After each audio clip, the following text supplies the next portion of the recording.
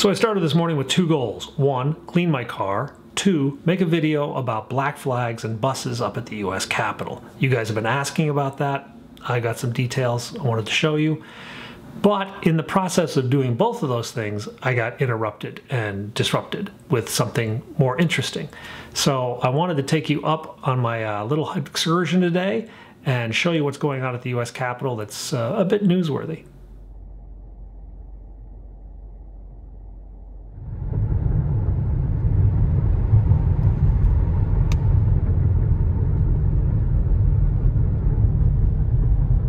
Has eaten the Washington Monument.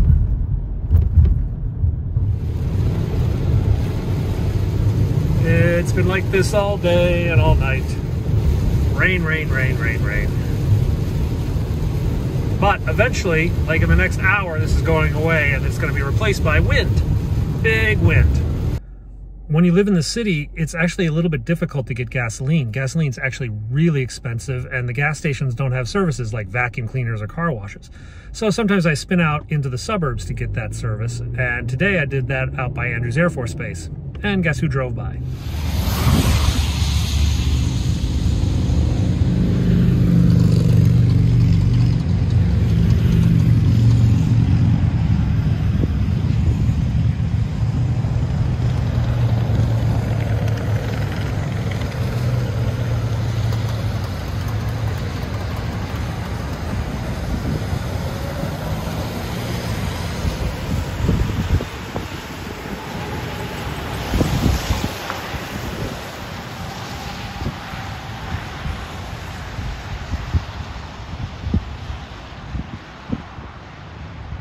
Gray, blustery day. I actually came up here to do a story about the flags that are flying over the Capitol, but lo and behold, they are removing the barbed wire. I just went and talked to the guys. They're actually pretty nice guys.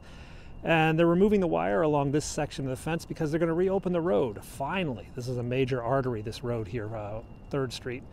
And I think they're going to reopen that, and they're putting up a fence, it looks like, on the other side of 3rd Street. So we're going to get a road back. Still not going to get the Capitol access back, but we're going to get a little bit more and a little less barbed wire, which is going to make it look a lot nicer.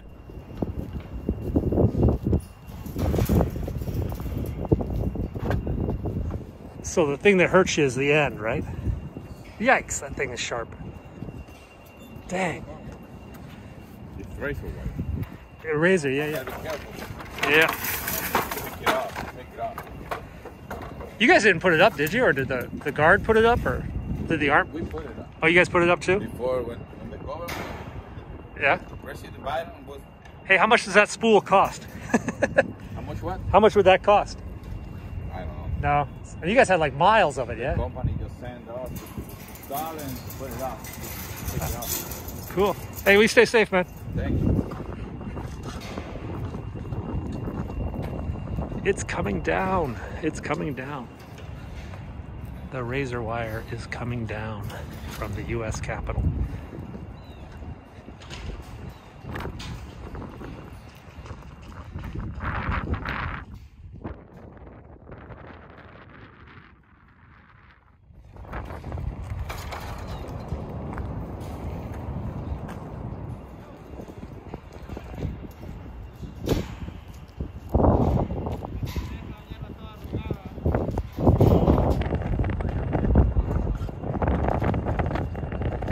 Oh, they want to open this street. I see. Oh, that makes sense. This is an important street. Yeah. Are you guys going to put it up over there again or no? We don't know right now. They don't know? You ever cut yourself?